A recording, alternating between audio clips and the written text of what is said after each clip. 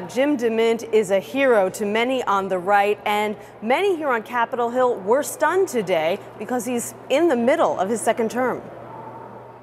DeMint is a staunch small government conservative who's known for blocking Democratic and many Republican initiatives.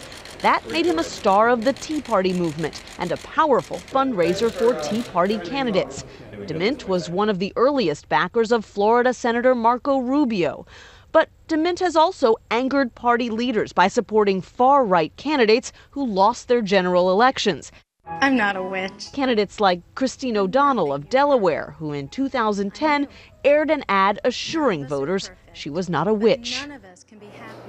DeMint says he can be a more effective communicator of conservative ideas by leading a think tank. He'll also get a hefty raise. The current president of the Heritage Foundation makes more than $1 million a year. A U.S. Senator, Scott, makes $174,000. Nancy, thank you.